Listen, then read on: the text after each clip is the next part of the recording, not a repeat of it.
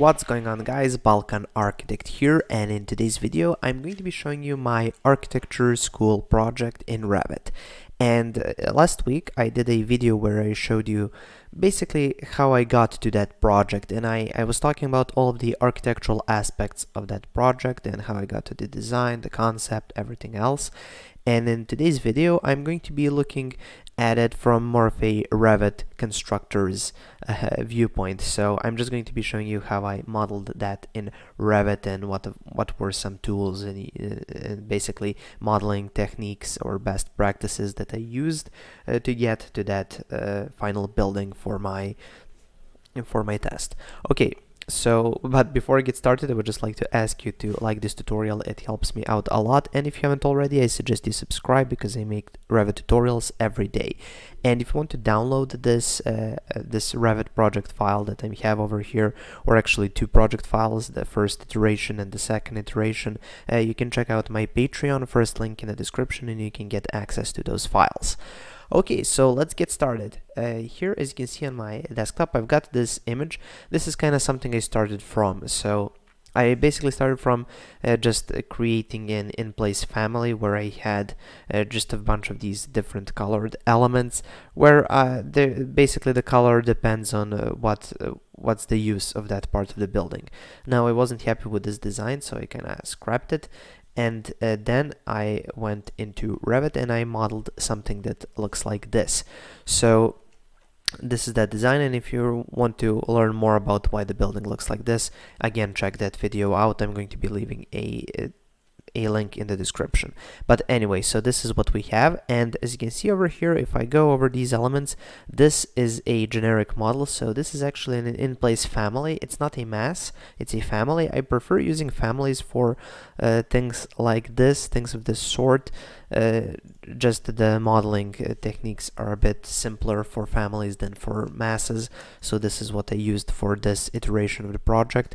And then for these cubes, again, I just used an in-place family. So you go here in place, as you can see, these are all just simple extrusion elements, and that's what I did to get to this shape. So maybe I can change it a bit, but there you go, you get the point.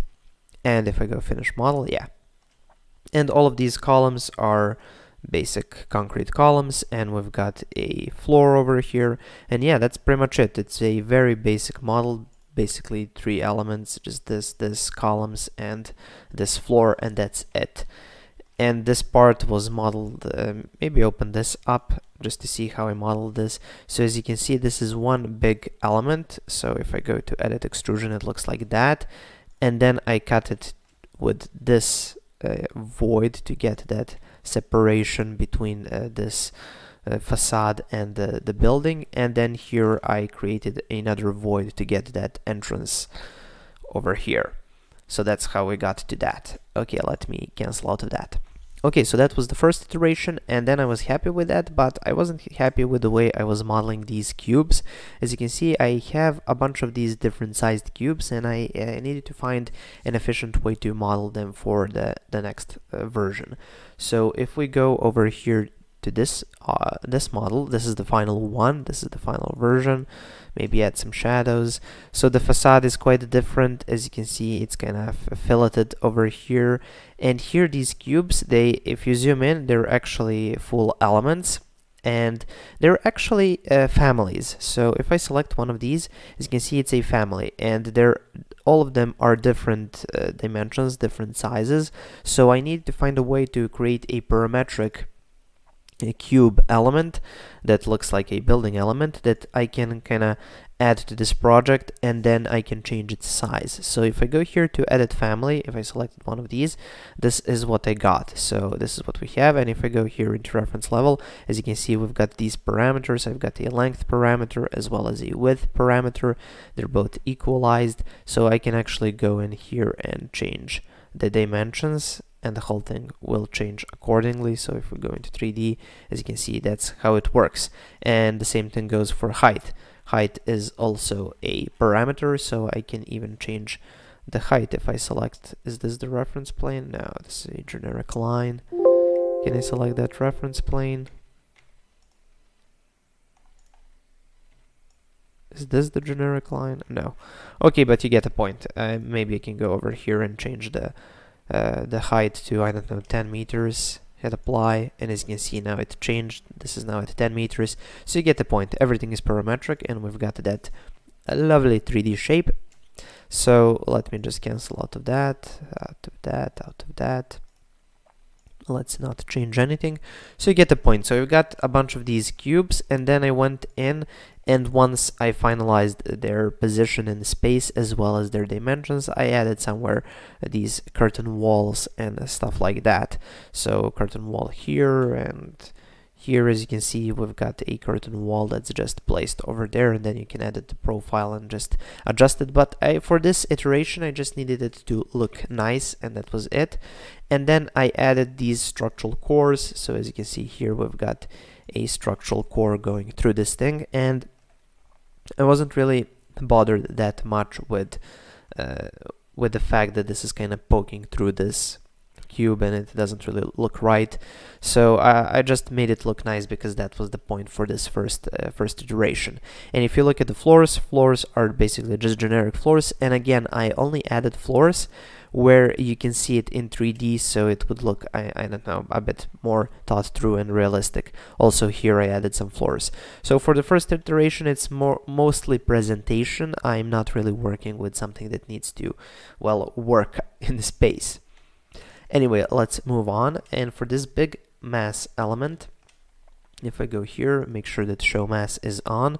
As you can see, this is an in-place mass that I used just to kind of host these curved walls and this curtain wall over here that's kind of at a weird angle, so I need to have that. And again, as you can see here through the model, I've got some railing, some floors inside just for my sections. Maybe we can go down here, find the perspective sections that I've got.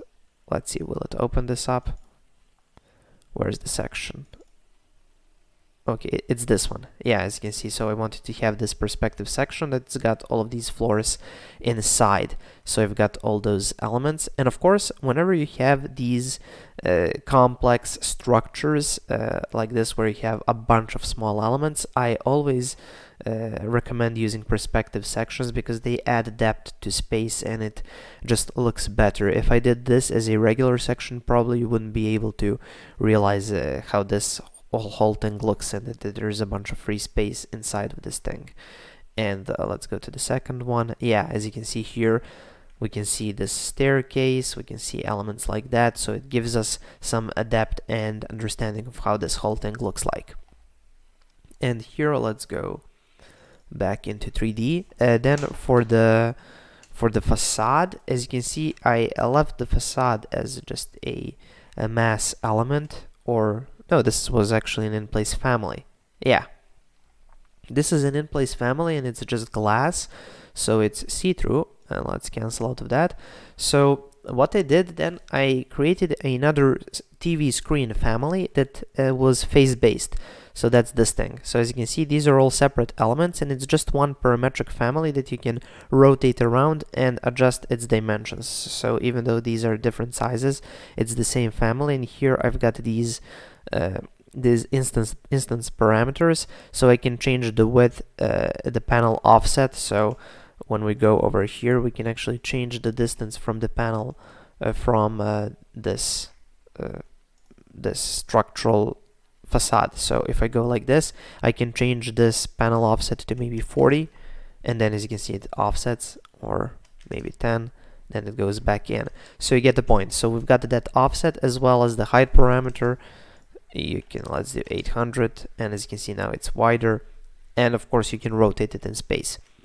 And then I just did a bunch of those. And if we go here to edit family, this is what that looks like. So it's just a family that's, if we look from the front, this is that panel offset that I created, and then this here is a family, and again we've got panel width as well as panel height, and we can actually change this thing, and it, as you can see, the dimensions change with it. So let's cancel out of that. Nope. Yeah, so I just made a bunch of those and I hosted them on this thing, and then I added all of the site elements, so the trees, just to make it look nicer. And here we've got entrance for the garage. This is just a simple floor, and here, as you can see, underneath we have a garage, but again, it's not really that thought through. I've just got a bunch of these columns, and the columns are mostly so when you look here in the section, you can see that there's a garage underneath. Again, we're trying to make it look nice for this first iteration of the project. Nobody cares really about how it works. And just to give you a sneak peek of what's next, because I've already started working on the next iteration of the project, I decided to take this little segment because as you can see, it works alone on its own. So I just took this segment and I selected all of the elements and then I grouped them. And then you can create a link out of that group, and then you can start continue working on the project. But instead of creating a link, I just copied the group into a separate project and started working there, just because I didn't want to reuse this family. I wanted to remodel it using beams and columns, as you can see over here. And if you can't see it, let me pull that family up for a second. And as you can see over here, we've got that same thing, but these are, instead of using those families, these are now beams and columns. So it just looks a bit better and it works a lot nicer. And then I can make changes to these connections, so these connection points look better. And again, as you can see now, I'm working a lot more on these inside elements and all of the inside structural stuff like that. So I'm just continuing working on the project, and don't worry, I'm going to be making a second iteration video a bit later on when I'm finished with the whole thing, making it nice and detailed like this. So anyway, that's how I created this model. I think I have an image over here. Yeah, I also created this exploded diagram. I always like those. They explain how the building kind of goes together. So because I had these families and these were all separate elements, I could create something that looks like this. But anyway, so that's for my student project and how I assembled it in Revit. Okay, so that's pretty much it for this video. I hope you enjoyed learning some of my approaches to working in Revit when it comes to school projects. Okay, so that's pretty much it for this tutorial. Thank you for watching. Please subscribe, like, and share this video. If you want to download both of these project files, check out my Patreon, first link in the description. Okay, so that's pretty much it, and I'll see you with another Revit tutorial tomorrow.